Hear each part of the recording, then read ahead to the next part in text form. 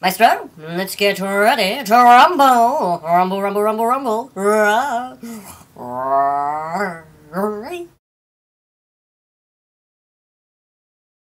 Friend of mine, very close friend of mine, thinks I'll be treated like a rock star. I'm not entirely sure that's going to be the case. I made friends and some enemies last time due to comments about my not understanding science and so forth, and getting on the wrong side of particular people. So I'm not entirely sure I'm going to be a rock star when I go down there, but who knows. I don't actually like the start of conferences. The actual awkward getting into phase of everything really is really quite terrible, and you can tell by the way that I'm not talking particularly fluently or eloquently, which indicates that there is something wrong there. I'm just a little bit nervous. It's strange. Once I actually get into the flow of things, especially when I'm presenting, no nerves whatsoever. But the wait for these things is always actually quite terrible. So the conference is on. About to get ready to go downstairs and listen to the first few talks whilst I prepare myself mentally for my talk.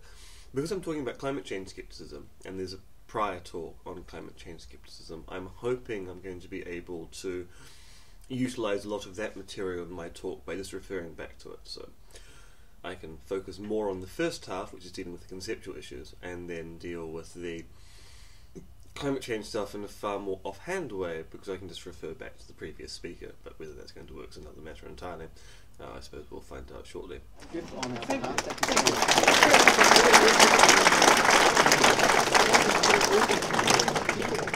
Yeah, so I just came back from the talk. It went really actually quite well. Nowhere near as controversial as I thought it might be if I talked about climate change skepticism. All seemed to think it was all rather acceptable to put it forward as a conspiracy theory, which is an improvement on last year when there were lots of climate change skeptics around the place.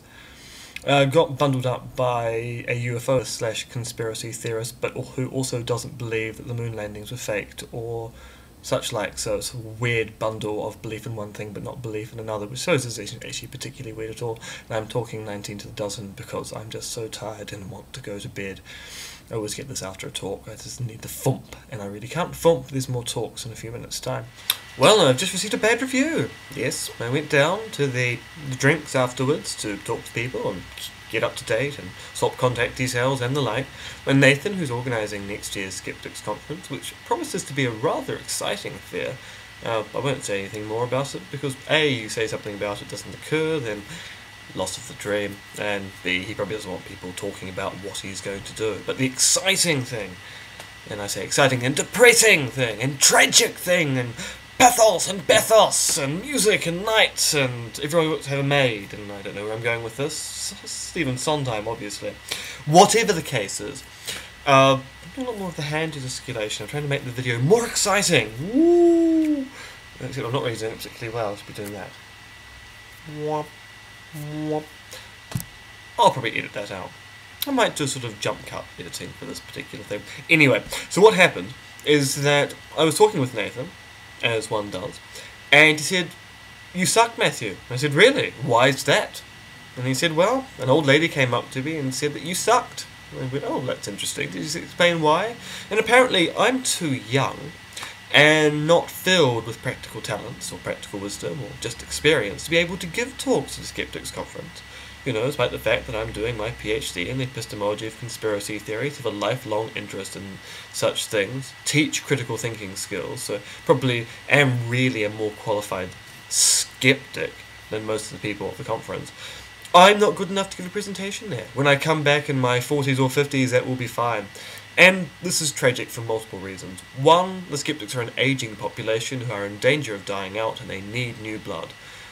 Two, the last time new blood came down, which was me and a few other young people, much younger than me, I'm 32, these were people in their late 20s came along, we all got very bad reception from the elder skeptics. They just don't like us young ones exhibiting skepticism. Apparently it's just not natural.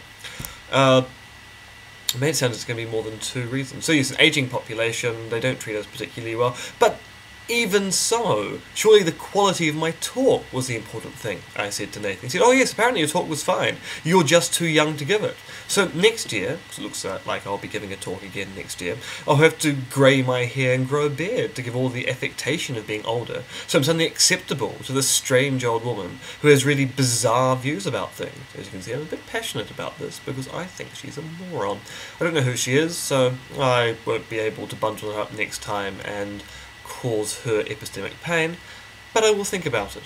I came away from the last one having vicious thoughts about a certain industrial chemist. Now I'm going to come away from this one with vicious thoughts about old ladies.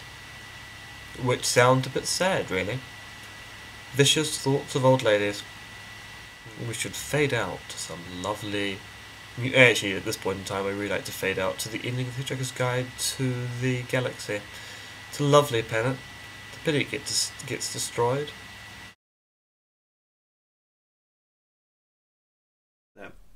I'm not really Stephen Fry. I'm much younger, slightly trimmer, possibly just as camp, actually, truth be told. But I'm also not the voice of everything in the UK, so it's another matter entirely.